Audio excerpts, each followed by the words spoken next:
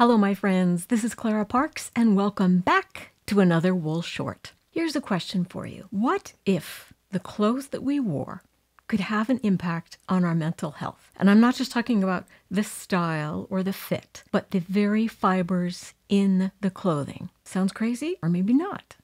Here's where a new study piqued my interest. It comes from AWI, which is Australian Wool Innovation Limited, which is the nonprofit R&D and marketing arm for about 60,000 wool growers in Australia. It's funded by a tax that's levied on every bale of Australian merino that's sold, and these people have the deepest pockets in the wool world. So they're really interested in building a body of scientific research about the benefits of wool for human health and wellness. They've done some other really cool studies about wool and sleep and wool and eczema. And this time they wanted to see if the fiber composition of the textiles we wear, so what is in your sweater, what is in your shirt, has any impact on your cognitive performance. So they're thinking about people with super high stress, high consequence jobs like surgeons, air traffic controllers, sharpshooters in the military, astronauts,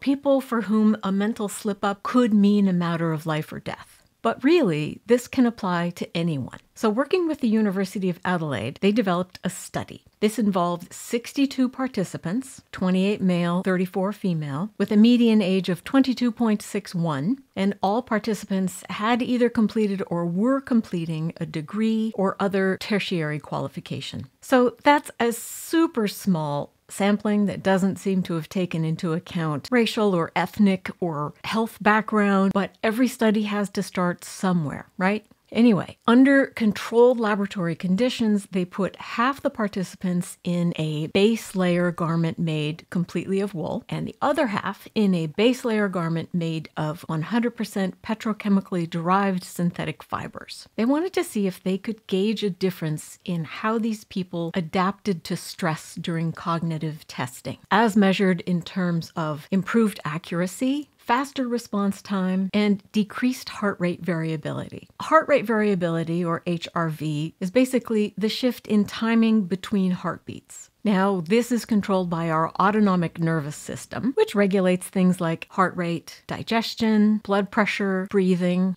basic things. The autonomic nervous system is made up of two parts. You have the sympathetic nervous system, that is fight or flight, and the parasympathetic nervous system, which is relaxation. This system is constantly sending signals to the hypothalamus, which in turn tells our body what to do. So you can imagine it would be really cool if they could actually measure that wool has an impact on the state of this autonomic nervous system, right? Well, the experiment confirmed that at higher levels of problem difficulty, those wearing wool performed better on the arithmetic problems they were given, especially in terms of response time. Again, they didn't divide this group into intelligence level based on IQ or previous test results, but we're going to go with it. The heart rate variability data showed that those wearing wool had a higher HRV, which suggested that their bodies had adapted more effectively to stress. Tucked at the very bottom of the study is what interested me the most and what might be at the heart of how we got these results. Humans under stress tend to warm up, and to cool the body back down, the body then releases perspiration. As the study participants warmed up, those wearing wool performed